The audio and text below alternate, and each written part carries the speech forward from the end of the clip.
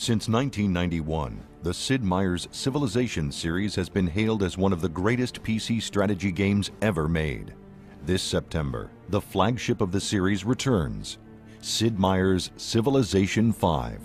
With an all-new game engine and lush, incredible graphics, Civilization V earns its position as the ultimate strategy game experience and the finest civilization ever developed. In Sid Meier's Civilization V, players strive to become ruler of the world by establishing and leading a civilization from the dawn of man into the space age, waging war, conducting diplomacy, discovering new technologies, going head-to-head with some of history's greatest leaders, and building the most powerful empire the world has ever known. What if you were conquering the entire world, building a civilization to stand the test of time? All these cool things we could include. Technology, history, military conquest, politics, culture, diplomacy. It just seemed like a very rich topic to approach with this idea of starting small, but then by the end of the game having gone through this kind of epic journey to create a unique story of your own. Sid Meier's Civilization V introduces ultra-realistic graphics that showcase the thriving landscapes for you to explore, battle over, and claim as your own. Art Deco influences and touches abound in the menus and icons, creating an inviting presentation loaded with style.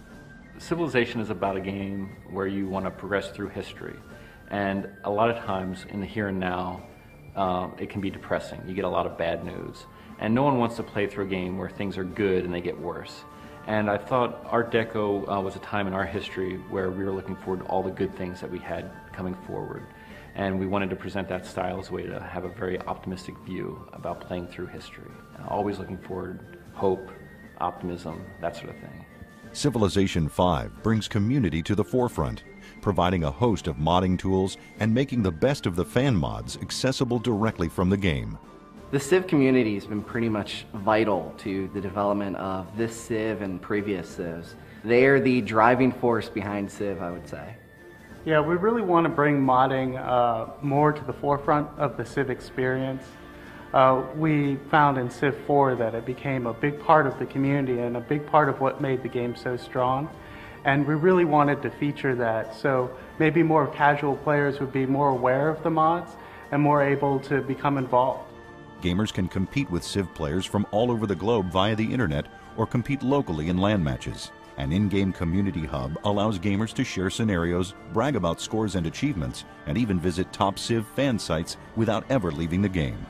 Multiplayer's always been important to Civilization V. I mean, there's just a huge audience out there of people playing constantly, especially in Civilization 4. There's entire communities built around having tournaments, even, what is it now, 4 or 5 years since the release of the last one? Yeah, 5.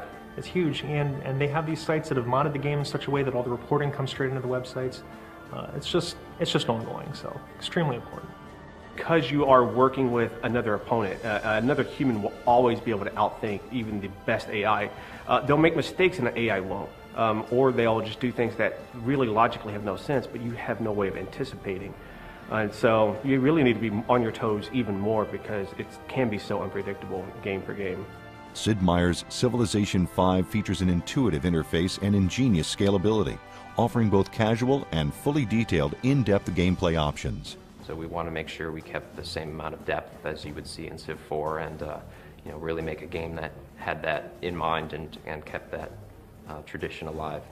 From the custom music scores and orchestral recordings, immersive game audio, believable game world, and unparalleled gameplay, Sid Meier's Civilization V has a level of polish and quality appreciated by its millions of fans worldwide. For the soundtrack, we're using 4 regions of the world, and in each of those regions you'll have a peace playlist and a war playlist. We've written probably over 3 hours of original music for leaders in this game, and I think about an hour and 45 minutes worth of music is actually going to be recorded live with an orchestra and a few pieces with choir. Civ 5 to me is really an acknowledgement of the Civ community. It's something that people have been asking for, have been kind of waiting, and when is this coming out? I think it really is a reflection of how strong the community is out there, how many ideas they've generated, how they've kind of inspired us to be creative and try new things with Civilization. So it's really the fact that there's this very active, dynamic, and interactive community out there that kind of inspires us to do new versions of Civilization, because they've given us a lot of great feedback, a lot of love on Civ 4, but now they're kind of ready for the next iteration, and that's what Civ 5 represents. Sid Meier's Civilization 5, available this September for PC.